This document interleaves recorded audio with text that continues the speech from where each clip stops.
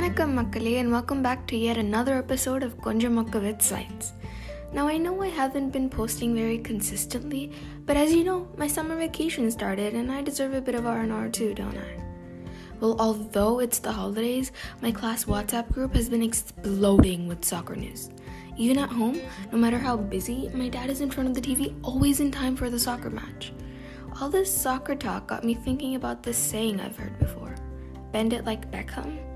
This comes from the England player David Beckham and his amazing way of using just the right techniques in physics to score amazing goals. In honor of the European World Championships going on currently, let's take a look at this game-changing technique together. This all happens due to something called the Magnus effect. When a soccer player kicks a ball off center, it causes the ball to spin. The direction and speed of the spin will determine how much the ball curves during its flight. It's the same principle as a curveball in baseball. When throwing the ball, the pitcher imparts a fast spin which causes the ball to curve during flight.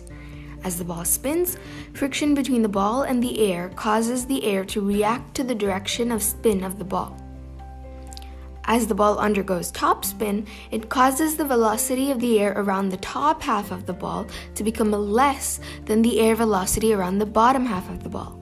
This is because the tangential velocity of the ball in the top half acts in the opposite direction of the airflow, while the tangential velocity of the ball in the bottom half acts in the same direction as the airflow.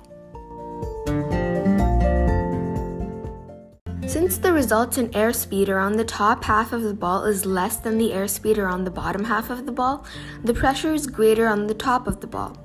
This causes a net downward force to act on the ball. This is due to Bernoulli's principle, which states that when air velocity decreases, air pressure increases, and vice versa.